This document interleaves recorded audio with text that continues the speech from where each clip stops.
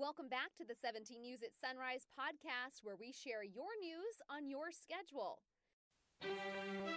Working in the spirit of the Golden Empire, this is 17 News at Sunrise.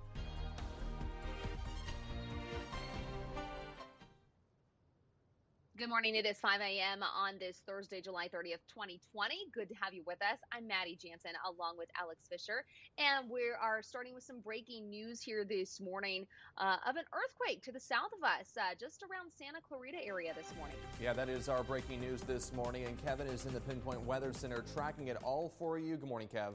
Good morning, Alex. Yeah, we've been tracking this, and let's show you, right to the map. We'll show you where this earthquake is located. And you can see as I zoom on in here, it was a small quake, only about a 4.2 on the Richter scale, 1.2 miles north of San Fernando, California. And you can see the red dots. Those are aftershocks of this 4.2. The big rings that you see are the the initial shock. Again, haven't had any reports of damage, anything like that. In fact, the USGS says the magnitude our way is around a 1.2. That's why we didn't really feel it. They kind of send out those messages saying, you know, we may feel it.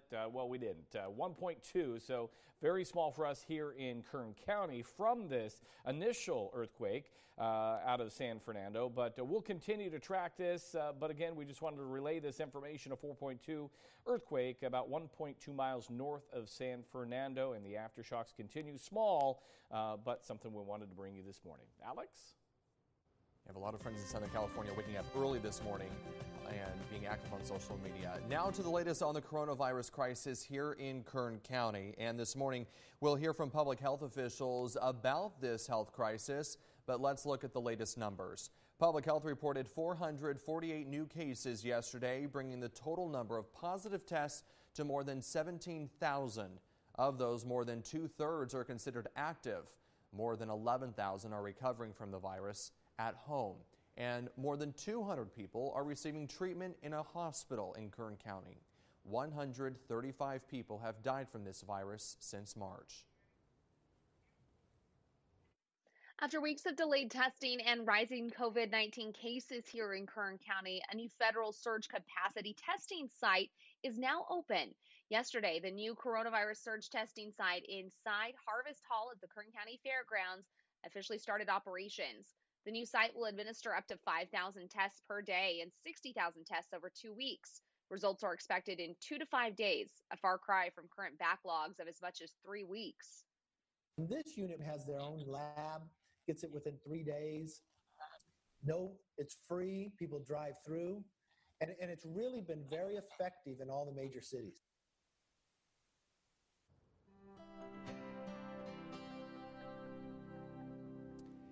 And that is the subject of this interactive feedback poll this morning. We're asking you, do you think elected officials have done a good job handling the coronavirus pandemic? You can call or text us at 661-888-4617. Press 1 if you think yes, that our elected officials have done a good job handling the virus and the pandemic. 2 if not. You can also text, tweet, email, or Facebook your comments. Once again, our interactive feedback phone line is 661-888-4617, and we'll have another look at the results coming up. All right, thanks so much, Alex. Your time now is 5:03, and each day we report on the new coronavirus cases and deaths. It's our responsibility as TV journalists to give you the latest news. And recently that news hit home for a reporter at our sister station in Fresno. Madera Spab shares her heartbreaking story. And I never thought this was going to happen to me. Growl. My grandma Flo was someone so special to me. Her maiden name was actually Medeiros, and so for me to have that name was such a unique and special bond. Hi, Medeiros. This is Grandma Flo.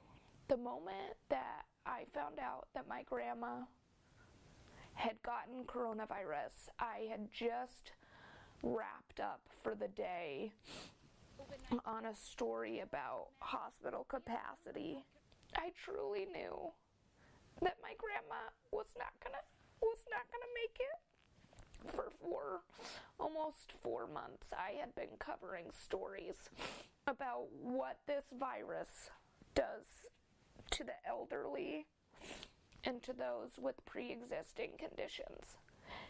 And that was my grandma. I felt an urge that I needed to go to Montana. I picked up everything and started driving. In those moments, all you think about is, I hope she doesn't feel alone. And I love you. I asked if anybody could be with her, and they said 2 people can be with her at the very end, but you cannot have been exposed to COVID in 30 days. I put on a full suit over my clothes. I put on gloves, and then she said, here's the infamous N95 mask. And I go, wow, I've done so many stories about this, and now here I am. Oh, now it's just you and me. Once she took her final breath, I just sat there with her. She wanted me to have her wedding ring. And so every day going forward, this is what I'm gonna wear. But the hardest thing with all of this is knowing that on July 14th,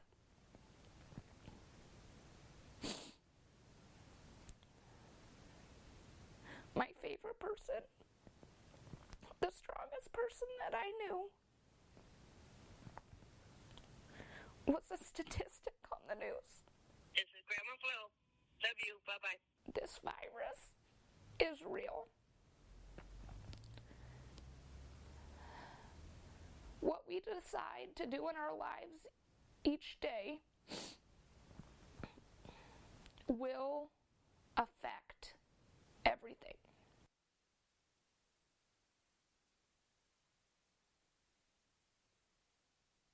That's Madario Spab reporting. So heartbreaking. Well, plus, if you need any more motivation to donate, how about free ice cream? Houchin is teaming up with DeWars for its Pint for a Pint campaign. They're giving away a pint of ice cream to anyone who donates a pint of whole blood. You do not have to be a COVID-19 survivor to cash in on this deal. The blood drive is happening on Saturday outside the DeWars Ice Cream Parlor on the corner of Ming and Buena Vista. It is going on from noon until 5. You can also get a free t-shirt and a free COVID-19 antibody test to see whether you've had the virus. Again, that is happening on Saturday. And there are more than 4.3 million known cases of COVID-19 in the U.S. That's according to Johns Hopkins University. And some fear the start of the new school year could result in a major spreading of the virus. John Lawrence has more. There's a lot of unknowns as students return to school this year. We all have a lot of questions, a lot of confusion, but we're in this together. We're all equally confused. That uncertainty extends to the White House's coronavirus task force. We don't know the full impact. We don't have the total database of knowing what there is to expect. Despite the ongoing threat, some governors are pushing for schools to reopen. Our kids are at the least risk from this virus and much lower risk than they are from seasonal influenza. Our kids also play the smallest role in transmission of the virus. But some health experts stress those students don't live in a vacuum. If the school serves as a place of spread, then we have a situation that goes well beyond the school. American Federation of Teachers President Randy Weingarten says her group is allowing safety strikes as a last option if educators feel that they're forced back to school in hazardous conditions. This is not how I want to go back, and I want to go back so bad. Because I love teaching, and I miss my classroom, and I miss my kids. I'm John Lawrence reporting. 5:09 and back here at home, a local dance group is hoping to inspire kids to fall in love with reading. The Kern Dance Alliance teamed up with the Kern County Library and Kern Literacy Council to bring children's books to life through dance. It's called Books in Motion. The dance teams act out and narrate popular children's books using easy-to-learn choreography. These books and motion performances will be released digitally. I remember talking to you about them actually in the spring when they were going to be live performances at the library.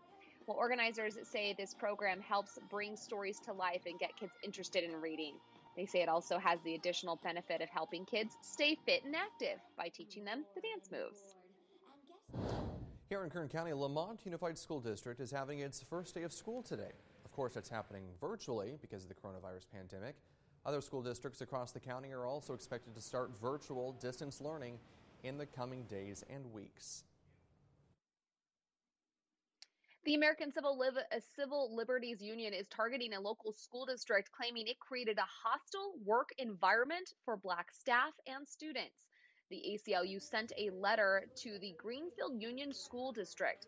In it, the union claims 7th grade English teacher Key Jackson did not get her contract renewed after she filed a formal complaint against the district. The teacher said the district was treating Black students and staff differently. The ACLU says Jackson was reprimanded for wearing a shirt that read "phenomenally Black" during Black History Month in 2019. The letter claims she was accused of promoting a Black power agenda. We reached out to district administration multiple times for comment, but have not heard back as of news time. Well, from a roadworks file, it is going to be a busy 3 weeks for California Avenue, and this is what you can expect during that time period as construction crews near another major milestone in the Thomas Roads Improvement Program. Lane closures started last night as crews worked on the future Centennial Corridor Bridge, and which will cross over California Avenue and connect the Westside Parkway to Highway 58 once it is complete. But for now, expect lane closures between Easton Drive and Morella Way. Those closures are happening tonight from 9 p.m. till 5 a.m., and they will continue for the first 2 weeks of August. And you can expect that Fridays and Saturdays.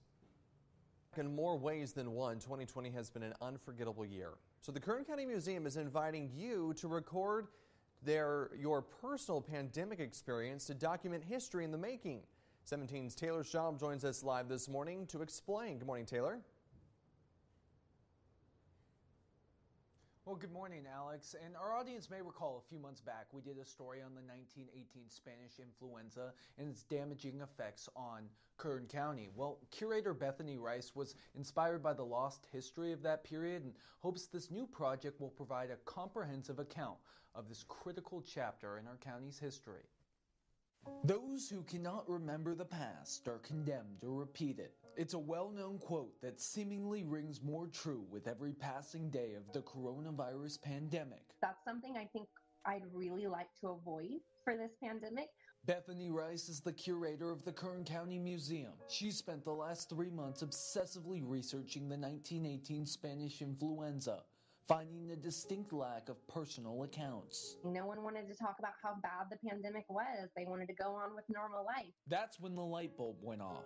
Create a collection of first-hand accounts of how COVID-19 changed our community, asking parents and children to fill out an online questionnaire for a new exhibit future generations can visit. These questionnaires and responses will be great to kind of show people in the future what it was like living in this time.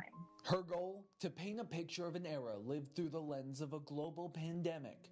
What we're really trying to capture is how people live during this time, how people are feeling, if they lost someone, how they were celebrating or commemorating different holidays, different birthdays, that sort of thing. She also plans on showcasing the shocking similarities between the 1918 flu and the current battle we face. And what I'd love to do is do a side-by-side timeline of the 1918 pandemic and the COVID-19 pandemic and show how quickly the changes were for each of them. Hoping future generations learn from the mistakes of this difficult moment in our county's history.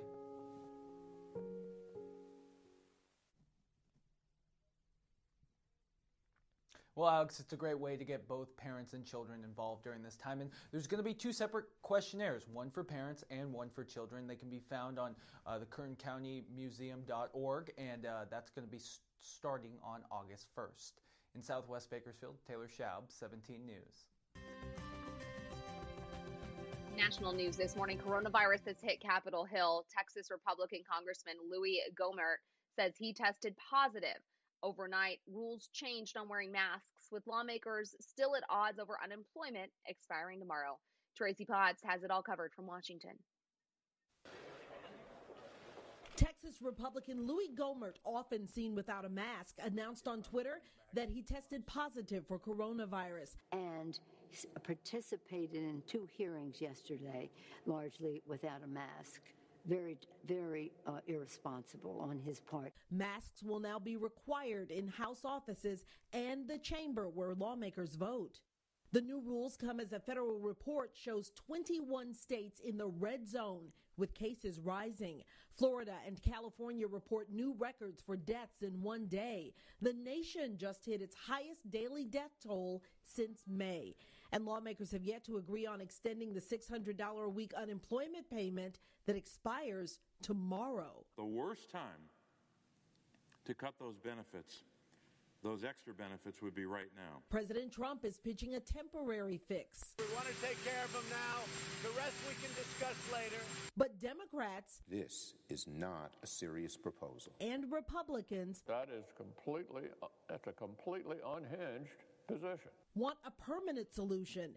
Some complain there's too much pork in the plan. Quit wasting money on things like Kennedy Center, the FBI building. Negotiations aren't going well. We want to extend UI. We are apart at this point on how to do it. More meetings are happening today. Protection from evictions is also still up in the air. A new analysis finds 40% of American renters might not be able to pay their rent, and 12 million are at risk of being evicted. Tracy Potts, NBC News. The 17 News at Sunrise podcast is a production of KGET and Nexstar Media Group. For more on all of the headlines in today's show, head to kget.com.